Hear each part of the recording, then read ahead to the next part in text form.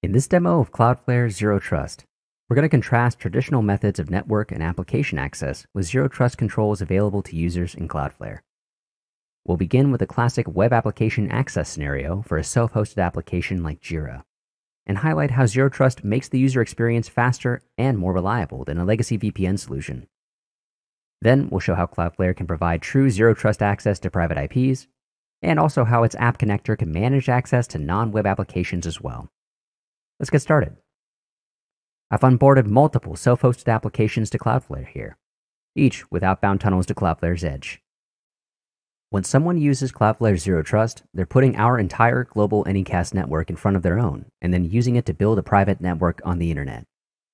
When the request reaches our edge, Cloudflare verifies the user's identity and any device posture requirements before they're granted access to the resource. Let's start with a self-hosted instance of Jira, and in the process, contrast traditional methods of application security alongside our platform. In this example, I've not only onboarded this application to Cloudflare, but I've also set up a parallel non-Cloudflare authentication method with OpenVPN. This user is currently accessing an instance of Jira via their corporate VPN. Rather than authenticating to the resource, this user is being permitted to the subnet that this application exists on, which represents a significant security issue if it's improperly configured. Once I'm logged in, I access the Jira bookmark in my browser, which takes me to the login page. However, with this setup, I could poke around inside my network and access resources which are outside the scope of my job, like this firewall I'm logging into. This kind of lateral movement is unfortunately common in many legacy implementations. And once inside my firewall, I would like to point out another security flaw. I've had to configure a rule to enable OpenVPN in my network, punching a hole in my firewall that I'll need to secure moving forward. In general, the fewer holes I have in my firewall, the more secure my organization will be. I've also enabled Zero Trust Network access to Jira using our app connector, Cloudflare Tunnel.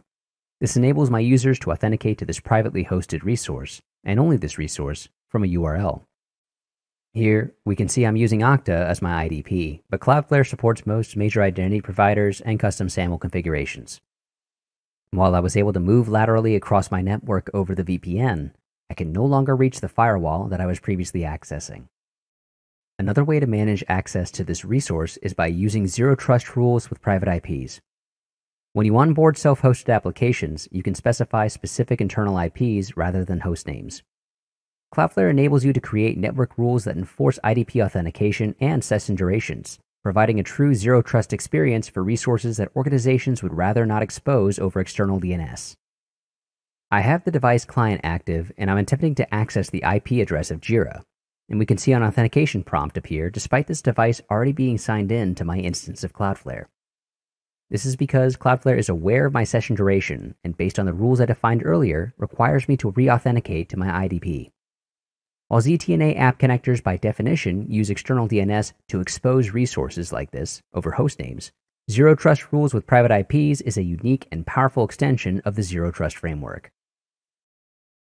Cloudflare has also added functionality to its zero trust platform, which enables customers to use their own internal DNS resolvers for certain situations. Here, we can see I've added a privatednstest.com domain to my local domain fallback. This means that whenever I try to access something that ends in privatednstest.com, Cloudflare will not attempt to use its own DNS to resolve the host name, but instead point it at the local DNS resolver. And here, in split tunnels, I've also added the internal subnets that are involved in this process. This is important because all of this traffic will be sent to Cloudflare's edge, so I need to make sure I tell the device client to not do anything to traffic headed to this destination.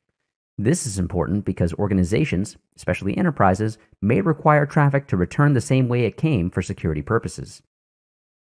Now, inside my test environment, I have an instance of Jira spun up in one VM, but it's not exposed to the internet in the same way. Cloudflare has no DNS record to point traffic to.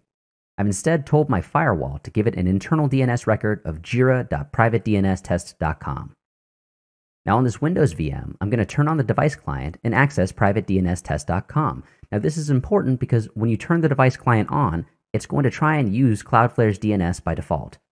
Cloudflare does not know what privatednstest.com is, but because we set up the local domain fallback, it forwards the request to my internal resolver.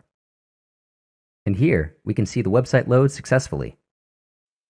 Internal DNS resolution is a small but critical ease of use feature in the context of ZTNA.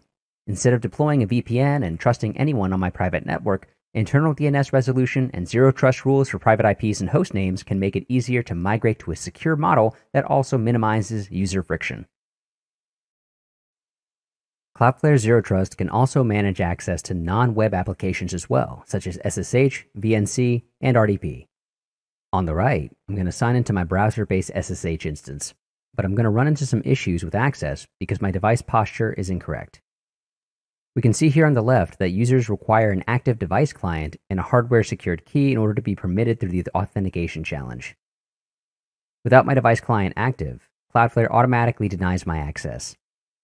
But even after I turn it on, I'm not using an account that has a hard key configured in Okta, so I'll need to sign in with a device that meets the security posture requirements.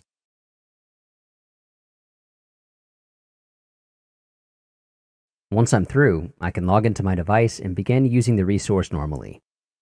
Cloudflare enables users to apply ZTNA posture rules around a wide range of criteria, including geolocation, IP addresses, user groups, emails, authentication methods, and even the presence and acceptable security score of an endpoint protection platform like CrowdStrike.